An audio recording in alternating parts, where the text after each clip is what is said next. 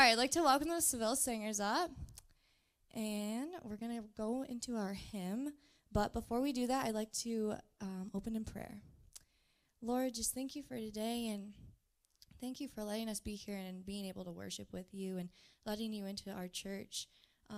Lord, I pray that you bless this service today and you bless the people that are in here. You know what they're going through and you know what they need. Let this be a light on their day. And it's in your name we pray. Amen. Right, you may be seated.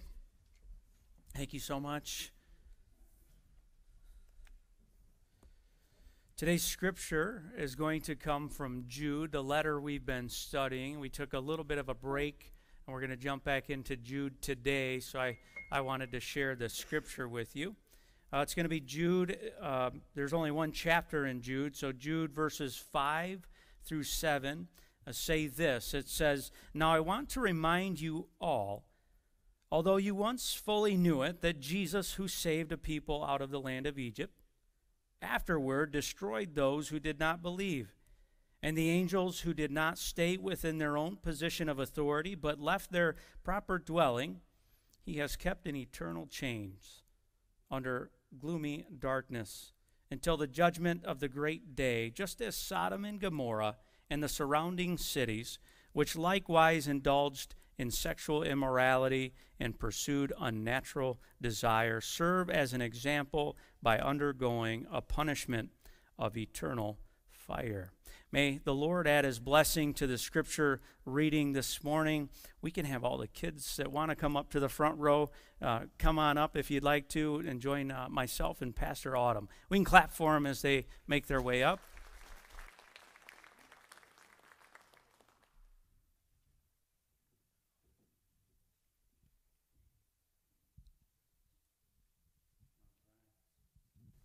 Did you guys find all the Easter eggs last week? You sure? I think I stepped on one on the way in this morning. But it was plastic, so it's okay. Well, welcome to church this morning. You know, I am still coming down from Easter, and I don't want to come down. Last week is my favorite week in the entire Christian calendar. You know why? Guess. Yes. Because Jesus raises from the dead. How about we clap? That's awesome. That's the right answer. But it's the whole week. It's the whole week leading up to the empty tomb. We celebrate Maundy, Thursday. We remember the Last Supper Jesus had with his disciples. And then we remember Good Friday. And our hearts are heavy. Good Friday happens. Jesus is nailed to a cross, and we're reminded it's Friday, but Sunday's coming. You know that sermon is one of my favorites.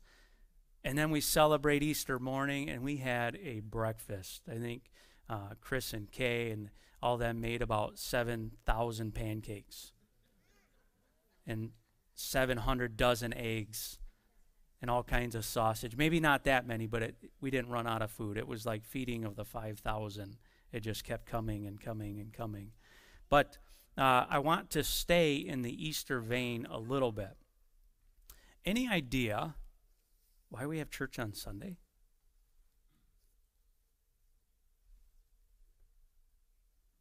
I mean, who picked Sunday? I mean, honestly, like Sunday, day of rest. Day of rest, good answer. That's usually the Sabbath. That's Saturday. So the Jewish people, even Jesus, recognized Saturday as the day of rest. But who picked Sunday? Why do we celebrate every Sunday morning? Yes. Yes. Jesus rose on Sunday, didn't he? We found the empty tomb on Sunday at the beginning of the week. We know the Jewish people couldn't do anything on Saturday, and Sunday there was a party.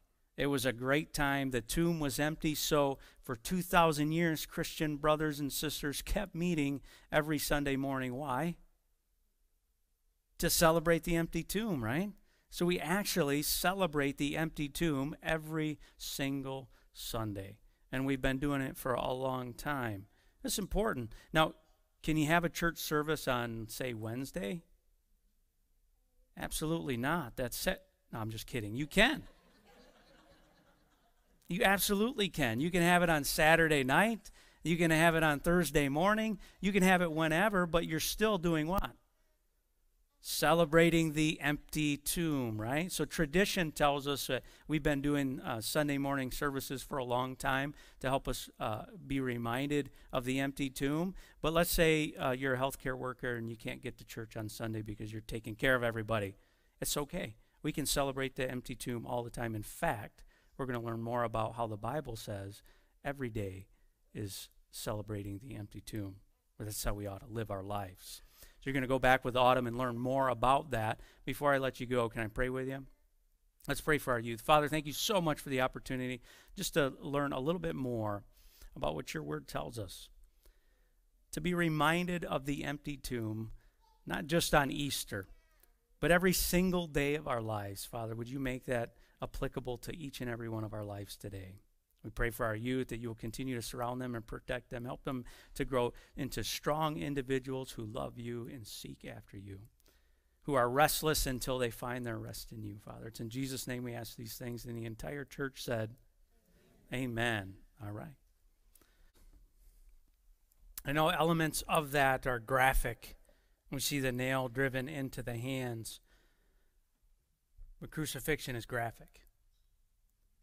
Up until the movie came out, The Passion, we kind of drifted away from just exactly what the sacrifice was and what it meant.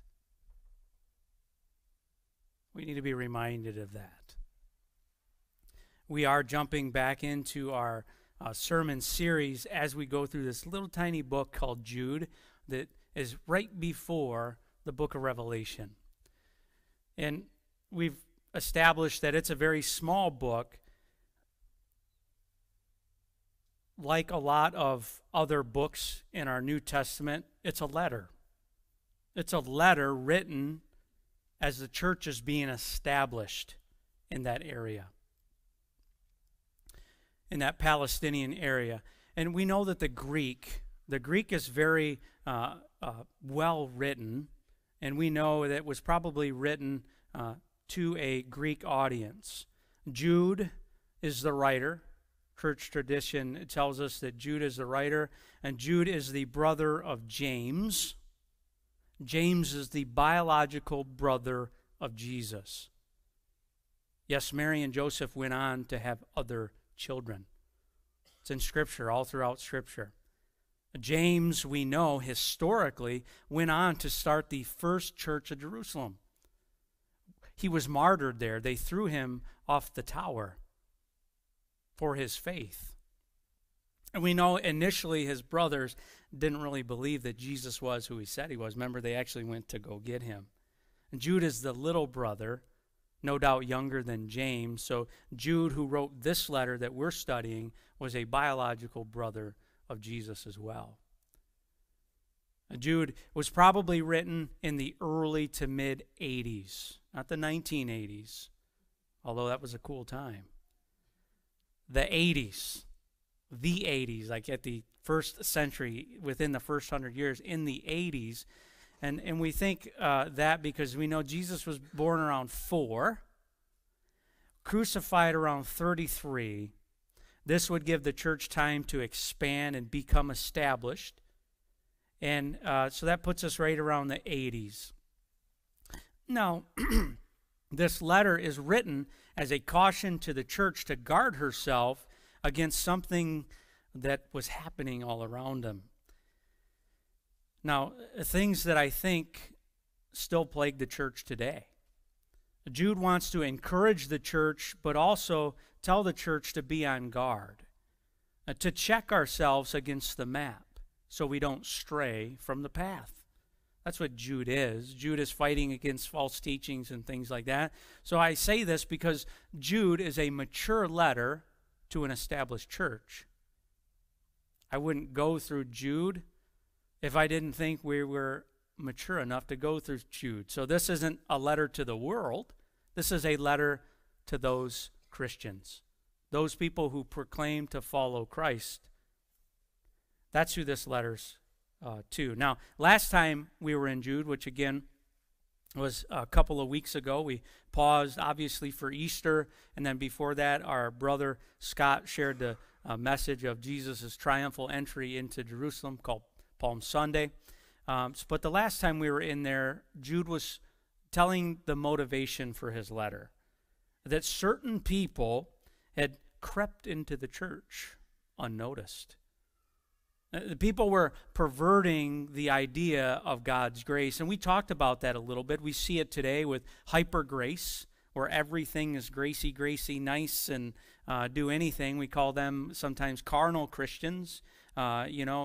They can leave the church parking lot and honk and flip off a driver on the way out, right? They've already checked the box. The Christian thing to do was go to church that Sunday. They did that. Those are carnal Christians, and they're covered by God's grace. And that's all they proclaim. The knee-jerk reaction to that is legalism. We looked at the pendulum swinging the other way. Remember I said that we don't smoke, we don't chew, and we don't go with girls that do, right? We don't dance, we don't do movies, we don't do anything that could give the impression that we're not pure. That's the extreme. That's the knee-jerk reaction. We shouldn't be at either one. You need to be somewhere in the middle, understanding God's grace covers it all, and understanding that we are separated as we grow in our relationship with Christ. Now, that was what we looked at last time. Jude today is going to remind us that Christians or Jesus followers of what we already know, or perhaps what we already should know, or maybe we knew at one time. We need to be reminded of this. Let's look at that a verse at a time. Jude 5 says this, "Now, I want to remind you, although you once fully knew it, that Jesus, who saved a people out of the land of Egypt, afterward destroyed those who did not believe. I want to remind you of something you once fully knew." Remind you. I want to bring you back to something that you know to be true and perhaps forgot. Now, some things are hard to forget. Riding a bicycle. You heard that saying? It's like riding a bicycle. Once you learn how to ride a bicycle, you never forget. Or roller skating. Or picking a guitar or piano, a song that you've done a lot before. A lot of time can pass and you can pick it back up and pick it up and do that. Or like long division. Not long division. That we jettisoned a long time ago. That's hard to remember. But those things I described, skating, riding a bike, song, piano, those are great muscle memories. It's hard to forget those kinds of things because our brains don't have as much to do with those types of memories as our muscles do. You know, if you're a musician and you've ever picked a guitar or played the piano, sometimes you just need to do it to get it. And you'll remember, oh, yep, I know how this goes, and you can go to town with it. Or, like I said, riding a bike or something like that. Now, there are ideas, those are muscle memories, ideas and thoughts that are solely ideas and thoughts, much harder to remember. Much harder to remember. Studies show this all the time.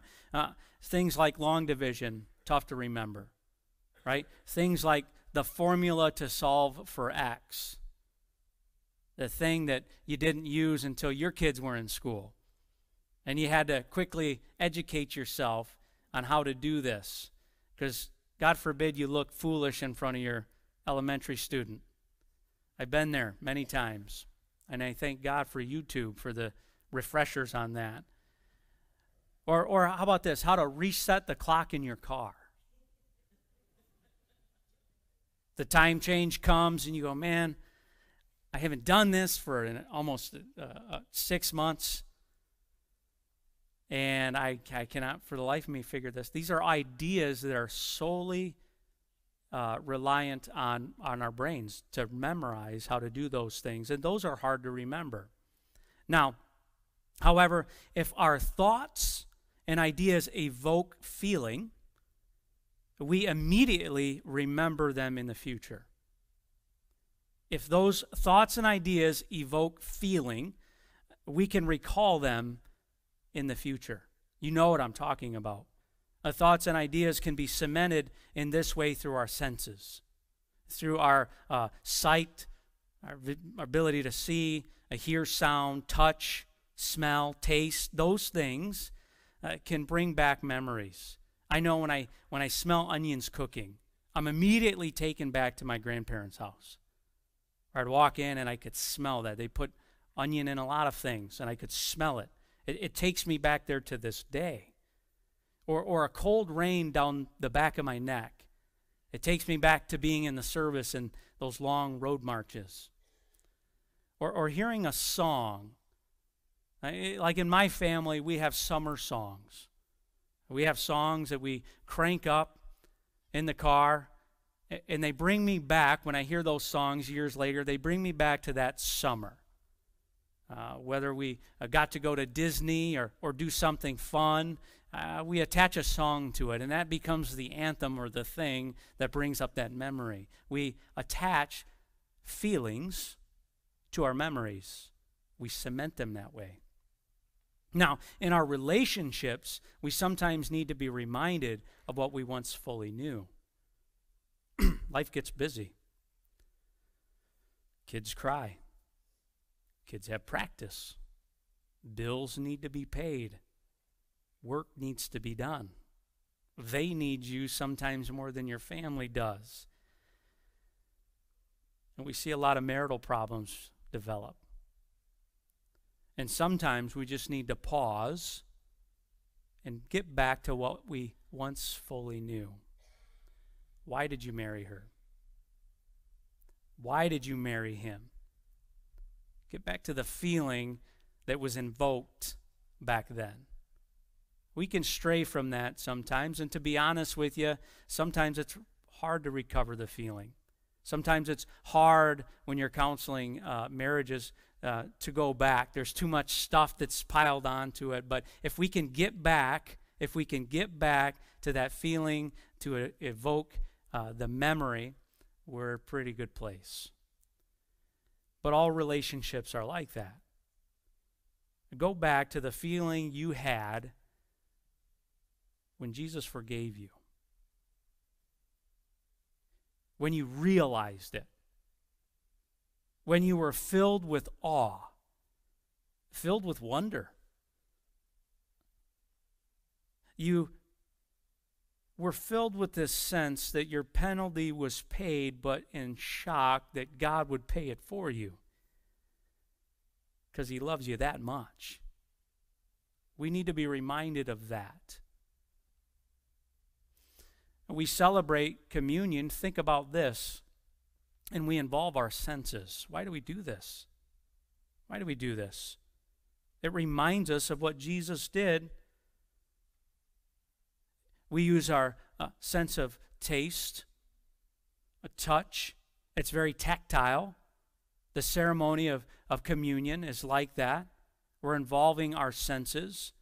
It's not to feel good. It's not to get together and have a little bit of juice and bread. It's to remind us of the very tangible way that Jesus paid for your sins. It involves our senses. When he says, do this in remembrance of me, he gave us a way to attach feelings to our memories. Let's get back to that. Coming right off of Easter is a great time to do that. That's part of this piece of Scripture. The second part of this Scripture says that Jesus saves, but also destroys. Jude is going to give us two examples that would remind the people reading this letter of this truth. The first one is going to be pretty familiar to us. The second one not so familiar, and it's going to take some unpacking, so we'll do that together. The first is the familiar one that Jesus, who saved the people out of the land of Egypt, afterwards destroyed those who did not believe. We are reminded of Passover. All the Hebrews who left were saved, not everyone left. Remember, the Hebrew people were in captivity under the Egyptians. God went to war with Pharaoh, though it's not much of a contest. And he started to plague the people. And it was coming up to this last plague. He was going to take every firstborn male out of all the households, including the mangers. The firstborn male bull is going to die, the sheep's, all of it. It's going to be mass destruction. But, if you exercise faith and you take the lamb and the lamb's blood and you cover the doorposts with the lamb's blood, with the blood of the lamb, the angel of death will pass over you and you will be saved. Not everyone did. Not every Hebrew person did. But some of them freely chose to stay. And we read and we think, why would people do that? Well, let me remind you. Remember Katrina? Raise your hand if you remember Hurricane Katrina. It's one of the biggest natural disasters I was ever alive to see and see from a distance. And it didn't compute why it was so devastating until I actually went to New Orleans. And I was actually getting on a cruise ship in New Orleans, and we were looking down at the city. They were in a bowl. And I started thinking about Katrina and all the devastation. Did you know Katrina was the strongest hurricane ever recorded from the Gulf? Sustained winds of 175 miles per hour. The storm directly killed over 1,800 people. Now, on August 26th, warnings went out. In fact, it said this: urgent weather message, National Weather Service, New Orleans, Louisiana, 10:11 a.m. Devastating damage expected. All caps. Hurricane Katrina, most powerful hurricane with unprecedented strength, rivaling the intensity of Hurricane Camille of 1969. Most of the area will be uninhabitable for weeks, perhaps longer. At least one half of well-constructed homes will have roof and wall failure. All gabled roofs will fail. This is the National Weather Service. I'm reading from their warnings. Leaving those homes severely damaged or destroyed, the majority of the industrial buildings will become non-functional. Partial to complete wall and roof failure is expected. All wood-framed, low-rising apartments will be destroyed. Concrete block, low-rise apartments will sustain major damage, including some wall and roof failure. High-rise office and apartment buildings will sway dangerously. Few to the point of total collapse. All windows will blow out. Airborne debris will be widespread and may include heavy items such as household appliances and even light vehicles. Sport utility vehicles and light trucks will be moved. Not may be moved, will be moved. The blown debris will create additional destructions. Persons, pets, and livestock exposed to the winds will face certain death. May is not in there at all. Power outages will last for weeks.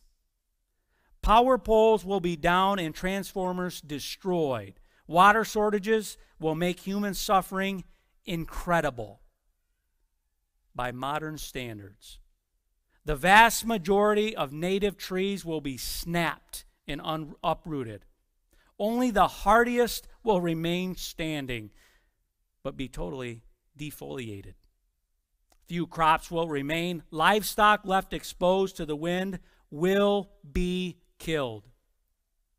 An inland hurricane wind warning is issued when sustained winds near hurricane force or frequent gusts of above hurricane force are certain within the next 12 to 24 hours.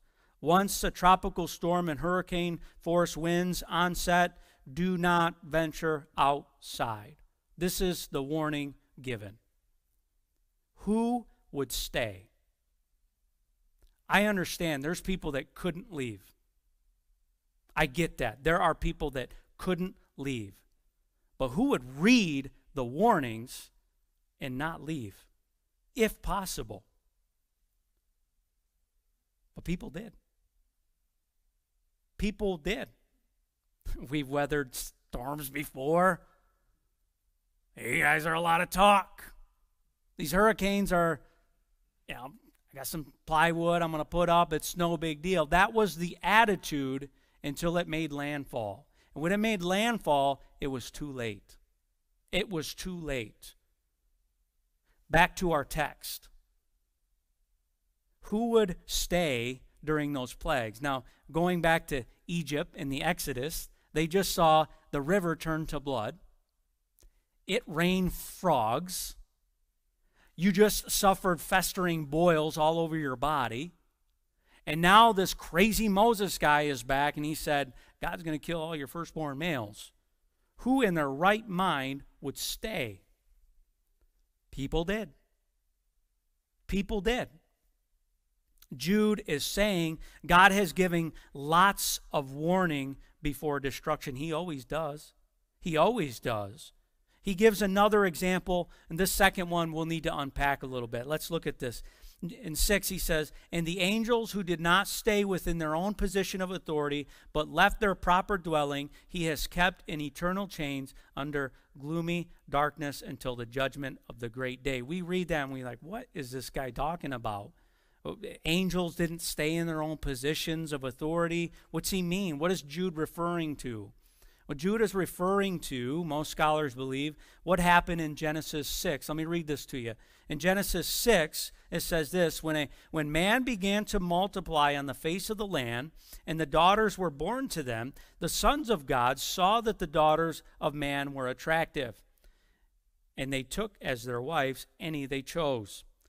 Then the Lord said, my spirit shall not abide in man forever, for he is flesh. His days shall be 120 years. The Nephilim were on the earth in those days, and also afterward. When the sons of God came into the daughters of man, they bore them children. These were the mighty men who were of old, the men of renown. These were powerful men, almost demigods, if you were. Now, early church tradition, early Jewish tradition saw sons of God as angels. That was the widely held interpretation of the people reading this letter. That when they read Genesis 6 and talking about angels mating with humans, that's what they were talking about. Later in the years, the church kind of went away from that interpretation, but it's a solid interpretation. And Jude is reminding us of this, that these sons of angels, actually called principalities. The Greek word is arche. It's where we get the word archangel from. These archangels, 200 of them, the Bible tells us, came down and found women incredibly attractive. Early Jewish tradition ascribes our ability to use minerals like iron and make weapons of destruction to this event.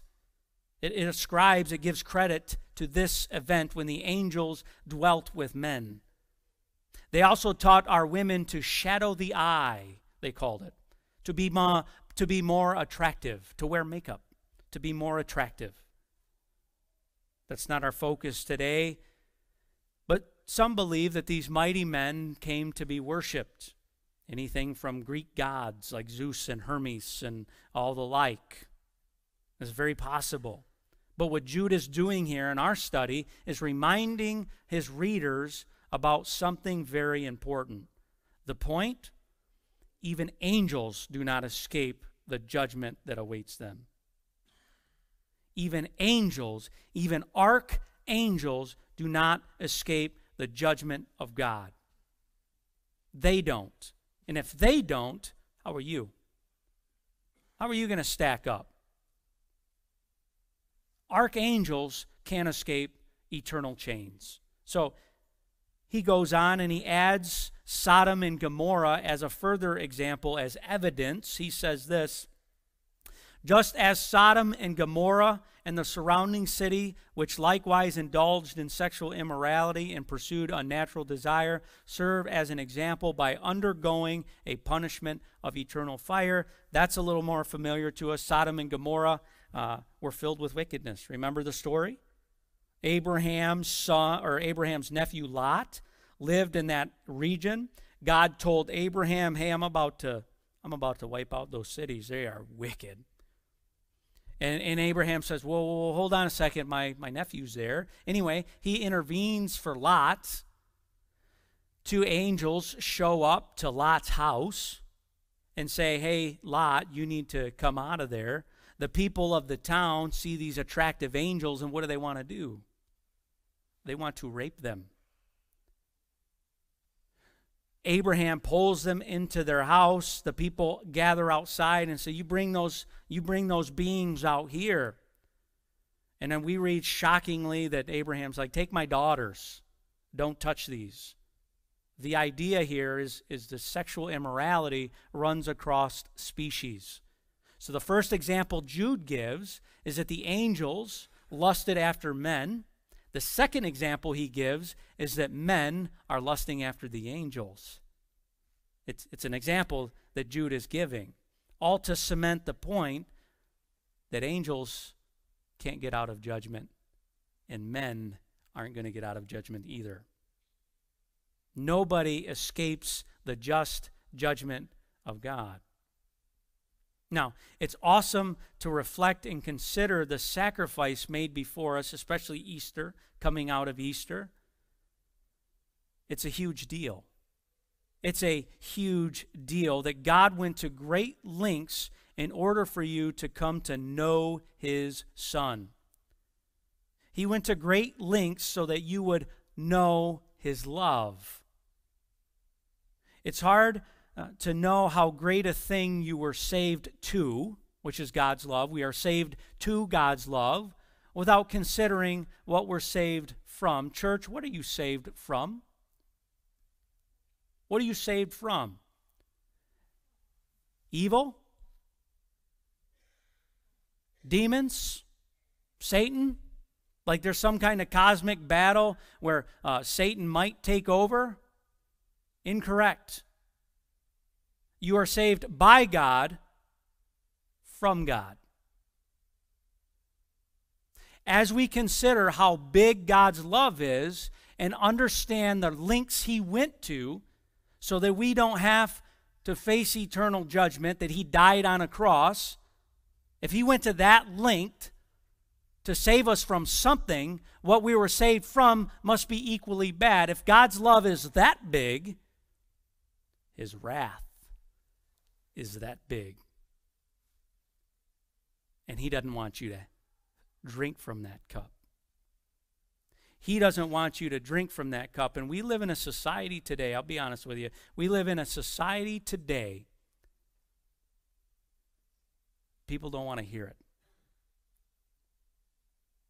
People don't want to hear it. So this is what we do.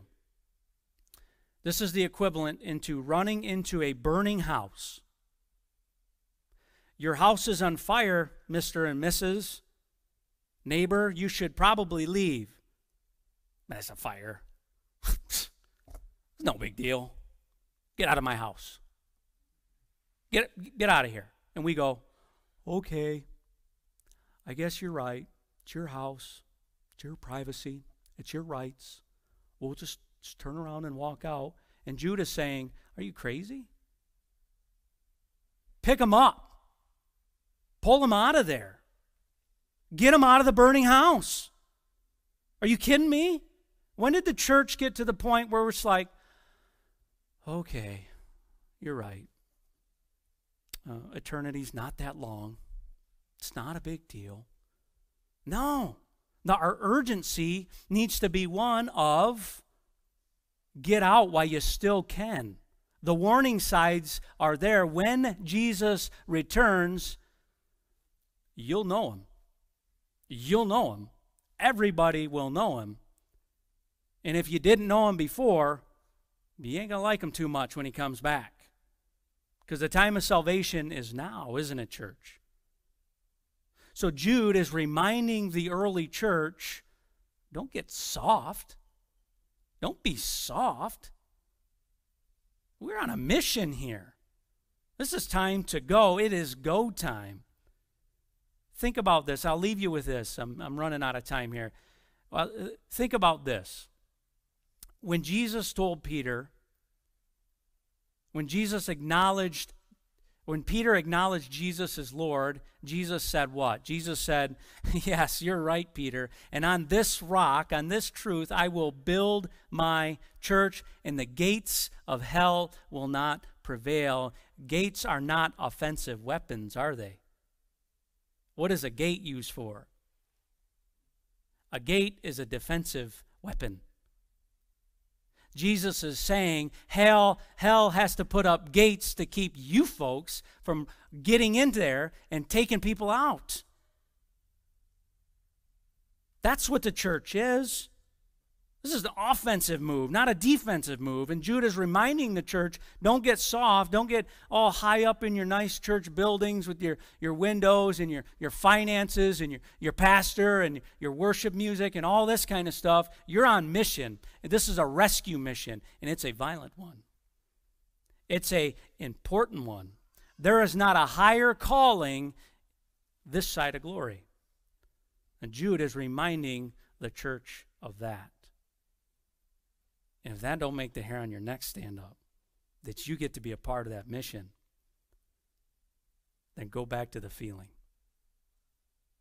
Go back and remember the feeling that you got when you realized what you were saved to, because you knew what you were saved from. Let's pray. Father, thank you so much for the opportunity just to gather here. Father, as we consider the strong words in Jude, may you give us strength, wisdom, and courage to storm the gates of hell for someone we don't even know. To contemplate what eternity apart from you must be like. So bad that you sent your only Son to die a death that we deserve. May that rekindle afresh a spirit in us where we don't want to see anybody fall to that fate. Give us the strength this day and always. It's in Jesus' name we ask. And everybody said, amen. All right, let's end this with prayer. Dear Lord, thank you for today, and thank you for allowing us to be here and learn more about you and worship you. Lord, I pray for all the prayer requests that we have, all the unspokens, you know what they need, and just put your hand on their heart today. I pray that everybody gets home saved and doing everything they need to do safely today. It's in your name we pray. Amen.